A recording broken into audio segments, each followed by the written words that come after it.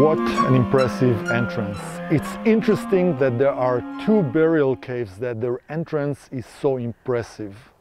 I'm referring to the entrance surface, to the beautiful three arches and the terrace above, which enables to talk about the deceased.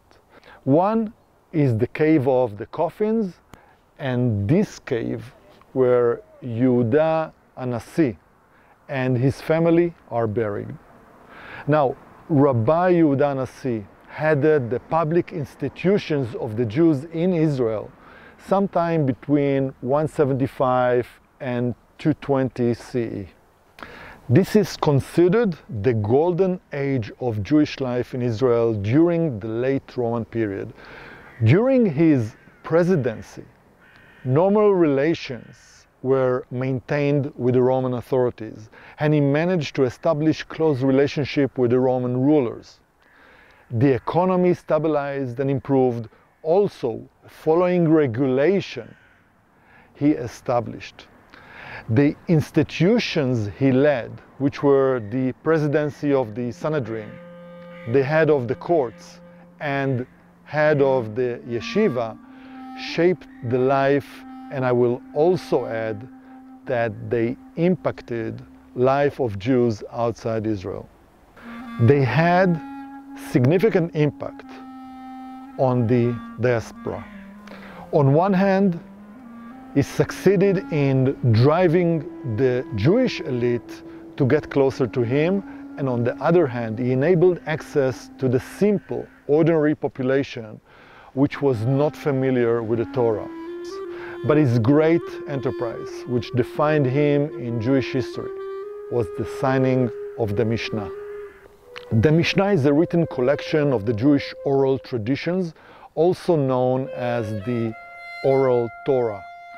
Still, his influences on the political, economic, and social environments were important in his time, but also had impact on future generations. Rabbi Yehuda HaNasi was an excellent statement. He supported the Roman authorities, and in return, they strengthened his status. Rabbi received from the emperor, as a gift or lease, lands in towns and villages in various places in the north of the country.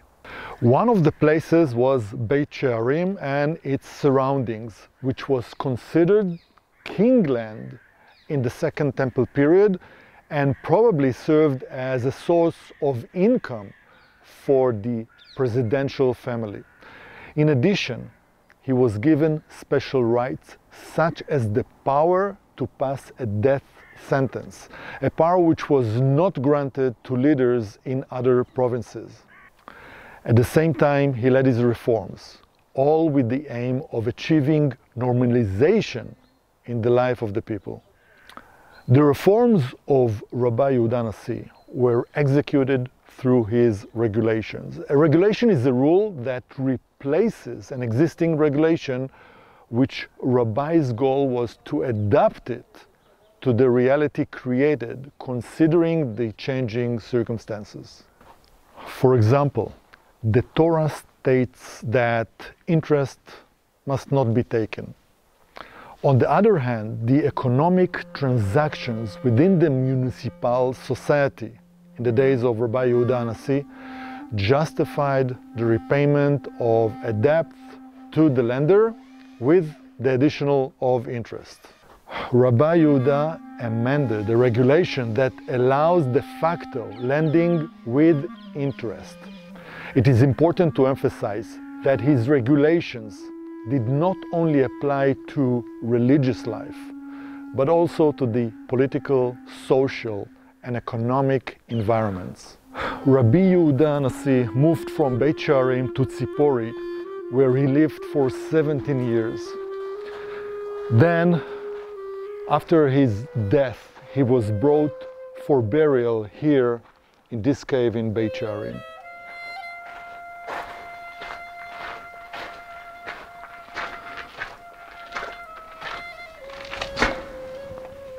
Since the time Rabbi Yehuda HaNasi was buried in Beit She'arim, the place became a preferred burial site for local Jews and Jews of the diaspora. They wanted to be buried in Israel and close to Rabbi Yehuda HaNasi, who became a national symbol. 3 inscriptions were found here.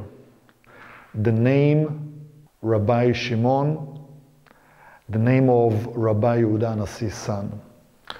Also here is a name, Little Anina, corresponding to Rabbi Anina Bar Hama, who was his disciple. A 3rd inscription found, that of Rabbi Gamliel, Rabbi Yehuda HaNasi, 2nd son. Now, these 3 names are mentioned in Rabbi Yehuda's will, which I will shortly refer to. The tombs here are all niche type, as you can see. At that time, the dead were placed on a surface or in a sarcophagus for a year until only the bones remained. Then the bones were collected into ossuary or pottery urn, depending on the longest bone size, and that was placed into the alcove. Let's enter the inner hall.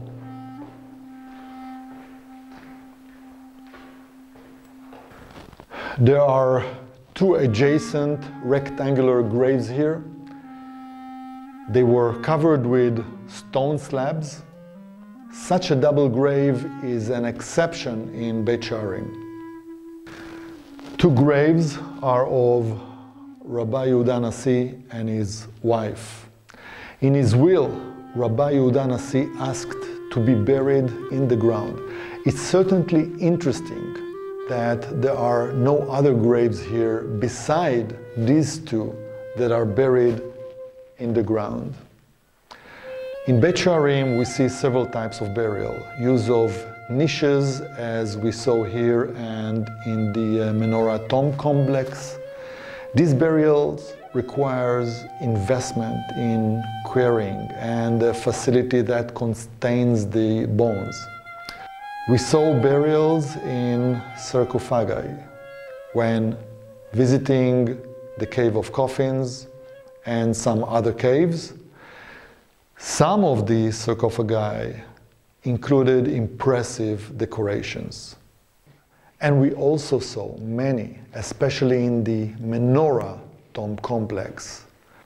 Ecosolium type tombs consist of a niche whose ceiling is arch, which requires quite a significant effort and know-how for its preparation. And here are 2 very simple graves. Now, there is a contrast here between the great wealth that Rabbi Yehuda HaNasi had in his life and the way he chose to be buried. Many articles have been written on this contrast. If you remember at the beginning of the video, I mentioned that Rabbi Yehuda HaNasi held all 3 governing positions. In his will, he assigned them as follows.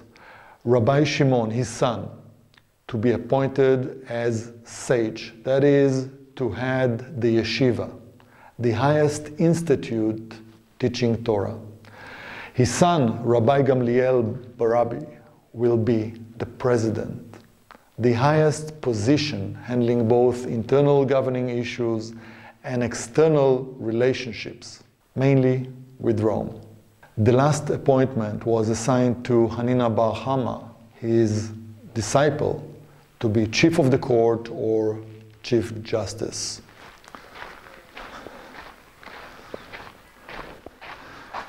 There is so much to see in Beit She'arim, the Cave of the Coffins, the amazing Menorah Caves complex, the city on the hill.